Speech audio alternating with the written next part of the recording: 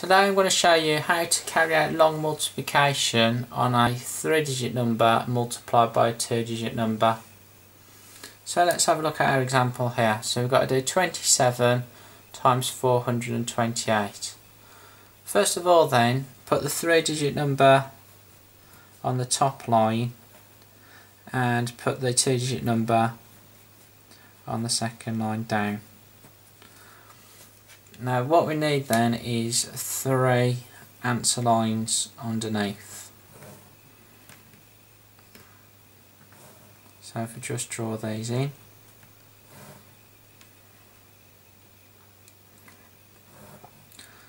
So on our top line we can ignore the 2 and we just need to work out 428 times 7 in a similar way to how you carry out your short multiplication. So first of all then start with the 8 and do 8 times 7, that's 56. So put the 6 on the first answer line and carry the 5 underneath. Then we do 2 times 7, which is 14, and we need to add on the 5 that we've carried underneath to make 19. So put the 9 on the answer line and put the 1 underneath. And then finally we've got to do 4 times 7, which is 28, plus the 1 underneath makes 29. So that's our first line done. So for the second line then we need to work out 428 times the 2, which is really 20. So we need to first of all then put a 0 at the end of the second line. So next then let's work out 8 times 2. So 8 times 2 is 16. So put the 6 at the top and carry the 1 underneath.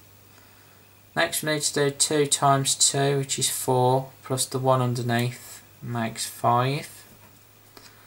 And then our final one will be 4 times 2, which is 8. So we've worked out 428 times 7 on the first line, and on the second line we've worked out 428 times 20. So our final step is to add these two lines up.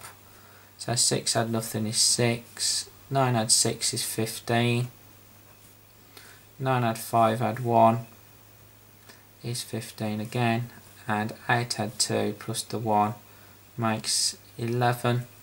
So our final answer is 11,556. Thanks for watching.